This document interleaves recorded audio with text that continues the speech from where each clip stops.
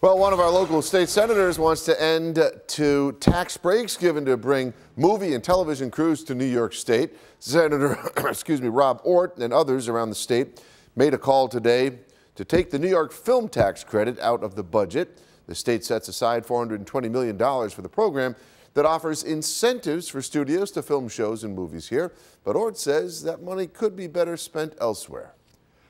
You know, when we hear about we couldn't fund infrastructure in Syracuse and in Rochester and in Buffalo, when we hear we can't fund Rochester Breast Cancer Coalition $300,000, when we're told we have to make tough choices, this should be an easy choice. Governor Cuomo also suggested ending the program in an interview last week, though until recently he had been a very vocal supporter of the program. Local Senator Patrick Gallivan, though, tweeted today that he supports the program and that it benefits upstate New York.